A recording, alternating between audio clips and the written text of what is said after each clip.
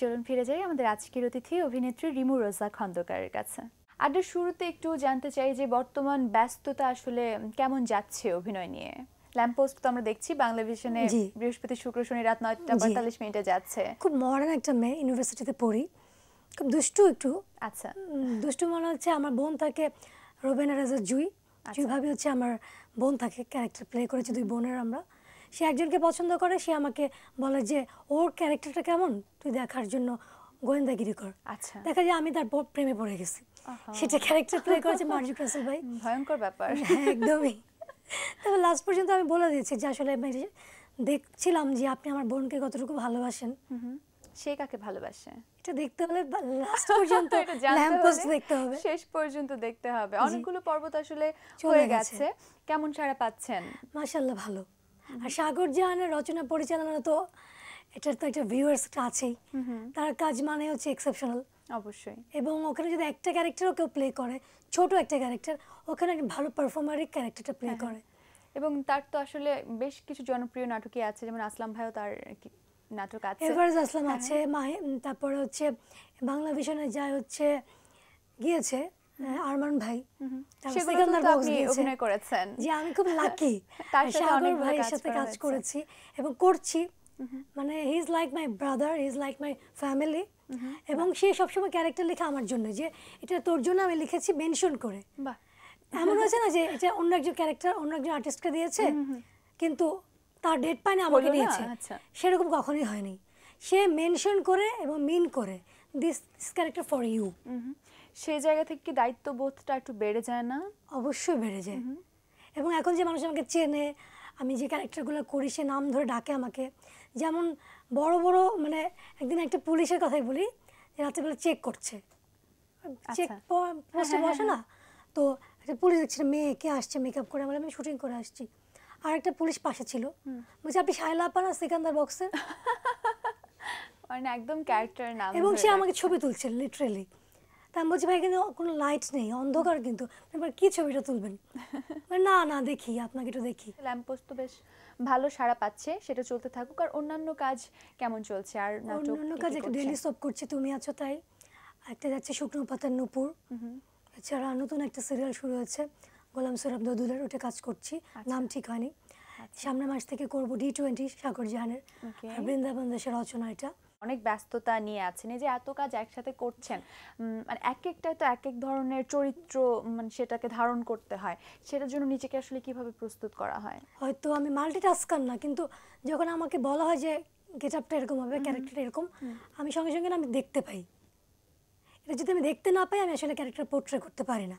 আচ্ছা, হয়তো সেটা সে হাউস ওয়াইফ, হয়তো সে আর গরিবের ওয়াইফ, বা একটা নর্মাল একটা মেয়ে, যেটাই হোক, আমি আসলে দেখতে পাই জিনিসটা। এটা হয়তো আমার আসলে ব্লাড কানেকশন, তো হয়তো এটার জন্য হতে পারে। এক্স্যাক্টলি। এবং ব্লাড কানেকশন সেই কথাটা আসলে যেতে চাচ্ছিলাম একটু পরেই। আপনার মা টিনা খন্দকার এক সময়ের জনপ্রিয় একজন নায়িকা, যে আসলে চমৎকার সব কাজ করে গেছেন, ভীষণ সম্ভাবনাময়ী ছিলেন, কিন্তু আমার দুর্ভাগ্য যে আমরা খুব অল্প সময়ে তাকে হারিয়েছি।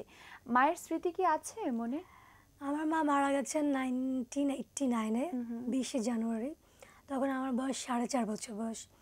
আমার আসলে তেমন কিছুই মনে নেই, ইভেন আমার ওনার সাথে একটা ছবিও নেই। আমার যে বলবো যে আমার মায়ের সাথে আমার একটা ছবি, সেটাও আমার কাছে নেই।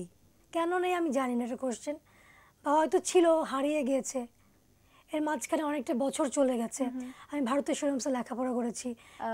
কি মনে হয় অদৃশ্যভাবেও কি মায়ের কোনো প্রভাব, বা কোনোভাবে কি মায়ের কাছ থেকে অনুপ্রেরণাটা পাওয়া যায় কিনা? আমার মার সাথে আমার কোনো কিছুই মেলে না, একদমই না। যদি বলি she is out of the world. মাকে, সেটাই আমি জানতে চাচ্ছিলাম যে মাকে নিয়ে যদি বলতে বলি কাজের জায়গা থেকে কিভাবে বলবেন? আপনিও তো একজন অভিনেত্রী, সেই জায়গা থেকে তাকে কিভাবে মূল্যায়ন করবেন? তাকে নিয়ে বলার মতো ক্ষমতা আমার এখনো নাই। She is out of the world. She was A amazing actress, she was amazing mother, she was amazing housewife. আমি যখন শুনি সবার কাছ থেকে আমার মা কেমন ছিলেন, আমার চোখ দিয়ে পানি পড়ে যায়। আমার সিনিয়র ডিরেক্টরদের সাথে যখন আমি শুনি, ইভেন আমার সাগর ভাই যে director, he is like my brother, তার family is also my family. তো সাগর ভাইয়ের কাছ থেকে আমি শুনেছি যে সে আমার মাকে অনেকটুকু দেখেছে। ইভেন সাগর ভাইয়ের আব্বা আম্মা আমার মাকে দেখেছে, ওনাদের কাছ থেকে আমি গল্প শুনি। আমার আম্মা ডিরেক্টরদের সাথে আমি গল্প করি, আমাকে একটু বলেন না আমার আম্মু কী করতো বা কেমন ছিল, কী করতো। মানে শি ইজ ওয়ান অফ মানে ফার্স্ট অ্যাক্ট্রেস ইন বাংলাদেশ যার নাম দিয়ে টাইটেল হয়েছিল। এরপরে মৌসুমী আপুর নাম দিয়ে মৌসুমী সিনেমা হয়েছে, তারপরে সোহেল রানা আঙ্কেলের নাম দিয়ে সোহেল রানা নামে সিনেমা হয়েছে। তো আমার আম্মার নাম ছিল টিনা। এটা একটা মেয়ের জার্নি ছিল, একটা মেয়ের নর্মাল একটা মেয়ে কীভাবে করে সে অভিনেত্রী হয়ে একটা জার্নি ছিল। তো এটার জন্য সিনেমাটার নাম আসলে না দেখলে বুঝতে পারবে না যে কেন সিনেমাটার টাইটেল ছিল princess Tina Khan. After that she known by fame by princess Tina Khan. She won the national award also for this film. খুব অল্প সময় কাজ করেছেন এবং অতটুকুতেই নিজের যে প্রতিভা সেটা দেখিয়েছেন। এখনও যদি কাউকে বলা হয় যে আমি যদি অনেক সময় বলতে চাই না আমি আমার আম্মু কে ছিল, অনেক সময় যে রেফারেন্স আসে যে আমার মাও ছিল, তারা এমনভাবে বলে না, আমি খুব মানে আমি এত রেসপেক্ট করে। She was so ahead of her time, right? এবং একই দিনে আমরা আসলে দুজন গুণী মানুষকে হারিয়েছি। যাই হোক, সেই কষ্টের কথা বাদ দিয়ে আবার আপনার কাজের কথায় ফিরতে চাই। যেটা বলছিলাম, নাটকের ব্যস্ততা, মুভিতে কাজ করছেন, বেশ কিছু মুভিতে আপনাকে আমরা পেয়েছি। তো দুটো জায়গায় কাজ করার সময় আসলে অভিজ্ঞতাটা কেমন থাকে? দুটো কাজের জায়গার মধ্যে যদি পার্থক্য করতে বলি, বা কোনটাকে বেশি ভালো লাগে জিজ্ঞেস করি, কি বলবেন? বিশ্বাস করবেন আমার টেলিভিশনকেই ভালো লাগে বেশি। যদিও আমি এফডিসিতে যখন ঢুকে আমি বলে আমি নানার বাড়িতে আসছি, তারপরে হচ্ছে আমার আর হচ্ছে কিছু ভালো সিনেমা আমি করেছি।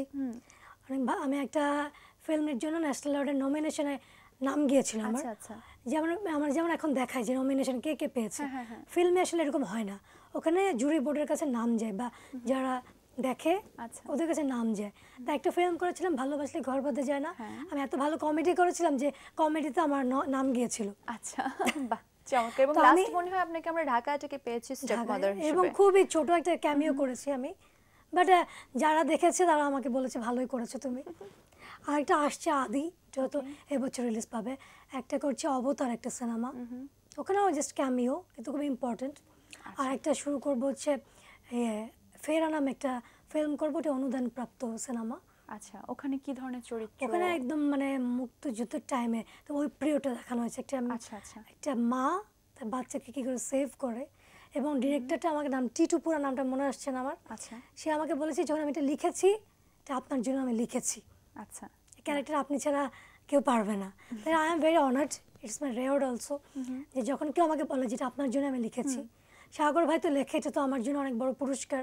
সে one of best director in our country today, television মিডিয়ায়, সাগর জান। সে যখন বলে যে তোর জন্য আমি লিখেছি, এটা আমার জন্য বড় পুরস্কার। এবং অনেকগুলো কাজে সাগর ভাই যখন পুরস্কার পেয়েছে, ওই কাজগুলোতে আমিও থাকি, মনে করি যে সেই পুরস্কারটা আমিও আসলে পেয়েছি। তো অংশ শুরুটা কিন্তু হয়েছিল মডেলিং দিয়ে, তাই তো? আমি যতদূর জানি, তো সেই গল্পটা একটু শুনতে চাই, যে শুরুটা ঠিক কিভাবে কখন হয়েছে? আসলে কি হচ্ছে, আমি আসলে এয়ার হোস্টেস হব। আমি ট্রেনিং সব করেছি, আর 15 দিন পর আমার জয়েনিং। তো হচ্ছে আমি খুব খুশিতে আছি। আমাদের একটা প্রসেস থাকে যে যারা সিলেক্ট হয়েছে, একটা ছবি তোলার একটা সেশন থাকে, ওগুলো ওদের বুশিয়ারে পরে পাবলিশ করে কে কে বছরে সিলেক্ট হলো। তো ইকবাল আহমেদ বাংলাদেশের অনেক বড় ফটোগ্রাফার, ওনার ওখানে হয়েছে। তো জয়েন করবো 15 দিন পরে। খুব ভালো লাগছে যে এয়ার হোস্টেস হবো, ফ্লাইং করবো, আকাশ ছোঁয়া আর কি। আর অভিনেত্রী কখনো আমার মাথাতেও ছিল না।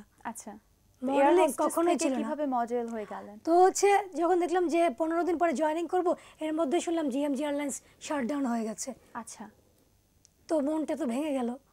তা আমার বাবা বললেন যে তুমি ইউনাইটেড এয়ারলাইন্সে ট্রাই করো, অন্যান্য জায়গায়। আমার মন একদম ভেঙে গেছে। একবার যখন আমার মন ভেঙে যায়, আমি আর কিছু করতে পারি না। হয়তো আরও কিছুদিন পরে হলে ঠিক হতো, মন সেট আপ করতে পারতাম। তখন আমি একদিন বলেছি যে আমি ছবিগুলো নিয়ে এসেছি, স্মৃতি হিসেবে রাখবো। তো ইকবাল আহমেদের ওখানে গিয়েছি, বললাম যে ভাইয়া আমার ছবিগুলো দিবেন, আমি স্মৃতি হিসেবে রাখবো। আমি বলছি কি, কিছু যদি মনে না করো, তোমার ক্যামেরা ফেস সুন্দর, মডেলিং করবা? আমি না ভাইয়া, নো না, বলে করে দেখো। পরে উনি একদিন আমাকে ফোন দিয়েছে যে গ্রামীণ ফোনের একটা পেপার অ্যাড ছিল আর বিলবোর্ডের কাজ, ওটা থেকে শুরু হয়েছে।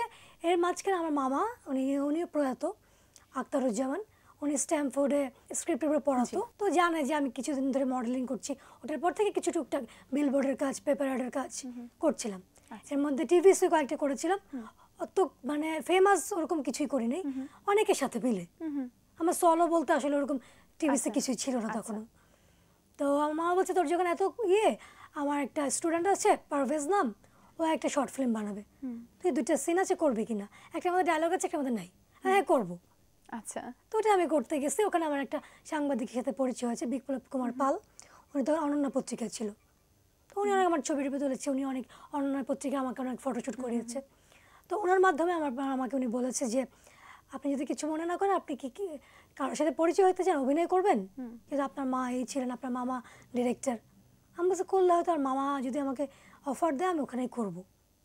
তখন উনি আমাকে বললো যে ফেরদৌস হাসান রানা নামে একজন ডিরেক্টর আছে, উনি একটা 26 পর্বের সিরিয়াল করবে, পৃথিবীর সব রূপ মিশে আছে ঘাসে। ওটাই আমার ফার্স্ট সিরিয়াল ছিল। আমি দেখা করতে গিয়েছি, তো ভাইয়া বললো যে দেখো সব অলমোস্ট কাস্টিং ফাইনাল, একটা কাস্টিং বাদ আছে, বৈষ্ণবী। তুমি আর শাহরিয়ার শুভ, বৈষ্ণবীরা যেরকম করে গেট আপ নেয়, গেরুয়া ড্রেস, চুল এরকম বড় বাঁধা, আমি ভাইয়া করবো। ওইটাই ফার্স্ট ছিল আমার, এবং ওটা আমি ক্যামেরা ফেস করে 2008-এর 1 জুলাই সেই থেকে শুরু। এবং কাজ তো চলছেই অনবরত, সব ধরনের কাজ চলছে। বলছিলেন যে ভারতেশ্বরী হোমসে পড়াশোনা করেছেন, ওখানে তো মঞ্চায়নের একটা ব্যাপার হয়, ওখানে সবকিছু হতো। হ্যাঁ, কখনো কি মঞ্চে অভিনয় করা হয়েছিল? একদমই না, একদমই না, ইচ্ছেও হয়নি কখনো। আমার টিচাররা সবসময় বলতো যেখানে গানের ব্যবস্থা আছে, নাচের আছে, তোমার মা অভিনয় শিল্পী ছিল, তুমি হবা। আমি কখনো হব না। কি হবা তুমি? আমার এম ইন লাইফ ছিল আমি হাউসওয়াইফ হব, I will be a home maker. এখন কি বাসায় থাকা হয়? আমি খুবই, আমার মানে হোম সিকনেস খুব বেশি, কাজ না থাকলে আমি ঘর থেকে বেরোই না। কিন্তু কাজ কি সে অবশ্যটা আসলে দেয় যে এতগুলো এই যে সিরিয়ালের কাজ, মুভির কাজ? না, আমি কাজ মানে এখানে আমার সুযোগ আছে যে যেটা আমি করতে ইচ্ছা করবো করবো, যেটা আমি করতে ইচ্ছা করবো না আমি ছেড়ে দিতে পারবো। আমি আমার মতো করে টাইম বের করে নিই। এত কাজ যে করা হয়, নিজের কাজগুলো কি পরে দেখা হয় বাসায় বসে? অবশ্যই আমি দেখি। আচ্ছা। এবং দেখে আমার মনে এরকম করলে ভালো হতো, এরকম করলে ভালো হতো। এবং আমি আমার রিলেটিভস ফ্রেন্ডদের বলি তুই আমাকে বলবি কোন দিকে কি করলে ভালো হবে। হ্যাঁ, এই জায়গাগুলো। আচ্ছা, এগুলো তো হচ্ছে মানুষের কাছ থেকে সমালোচনাটা গ্রহণ করা বা নিজে নিজে সমালোচনা করে ভালো করার চেষ্টা করা। আর একজন অভিনেত্রী হবার পেছনে যেভাবেই হোক, প্রত্যক্ষ বা পরোক্ষভাবে, জেনেটিক্যালি হয়তো মায়ের কিছুটা প্রভাবটা থাকতে পারে। এর বাইরে কার অভিনয় ভালো লাগে বা কার অনুপ্রেরণাতে অভিনেত্রী হওয়ার যে পথটা, সেটা আরেকটু স্বাচ্ছন্দ্য বোধ করেন সেখানে চলতে, কি মনে হয়? আমাদের বাংলাদেশে বিপাশা আপু আমার খুব ফেভারিট, শমী আপু ফেভারিট। ওকে। তো ইন্ডিয়াতে আছে, আমি যদিও আমার জন্মের আগে থেকে ওনার অভিনেত্রী স্মিতা পাতিলের অভিনয় আমি দেখি। আচ্ছা, খুব ভালো লাগে। আমার ফেভারিট ছিল শ্রীদেবীর অভিনয় দেখি, ভালো লাগে। তারপরে আমার যে একটা ক্রাশ থাকে না, আমার ফার্স্ট ক্রাশ ছিল রবিনা ট্যান্ডন। ওকে। ওনার সাথে আমার জানো কি সবচেয়ে মজার ব্যাপার হচ্ছে, তার সাথে আমার টুইটারে কানেক্ট আছে। উনি আমার বার্থডেতে উইশ করে, আমি তার বার্থডেতে উইশ করি, সেটা আবার রিটুইট করে। মানে সে আমাকে বলেছে যে তুমি মুম্বাই আসো, দেখা করে যাও আমাকে, সে অফার দিয়েছে। এবং আমি ফেসবুকে আবার পোস্ট দিই যে ওনারা এত ডাউন টু আর্থ, এত ভালো। সে আমার ফার্স্ট ক্রাশ ছিল, গার্ল ক্রাশ। আর বাংলাদেশে ছিল অবশ্যই মৌ আপু, এখনো পর্যন্ত মৌ আপু লিজেন্ড।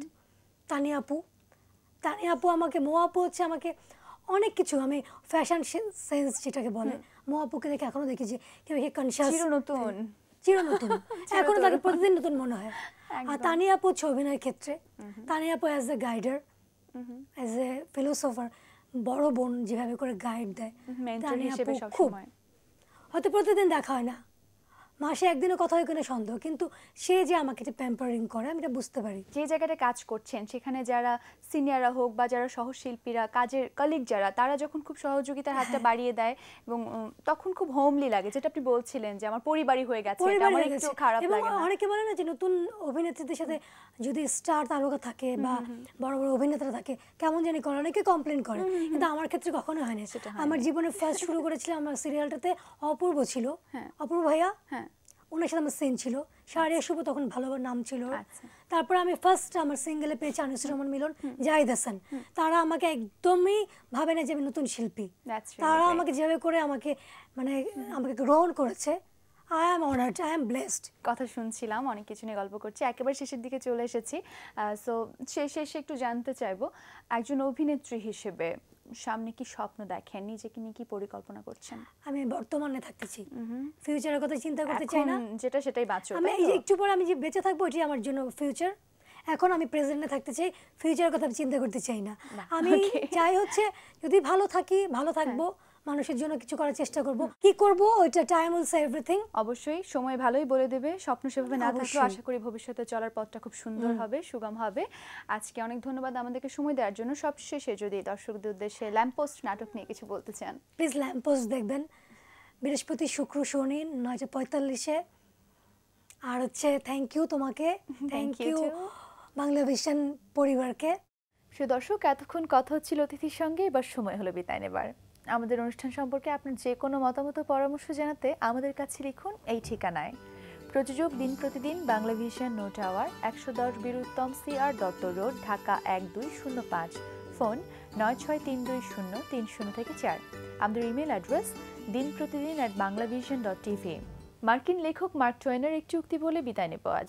তিনি বলেছেন, মানুষ তার প্রয়োজনের চেয়ে একটু বেশি পেতে চায়, এটাই স্বাভাবিক আকাঙ্ক্ষা। প্রিয় দর্শক, সবাই ভালো থাকুন, সুস্থ সুন্দর থাকুন। দেখা হচ্ছে আগামী দিন। সেই পর্যন্ত ভালো থাকুন, আমাদের সঙ্গেই থাকুন।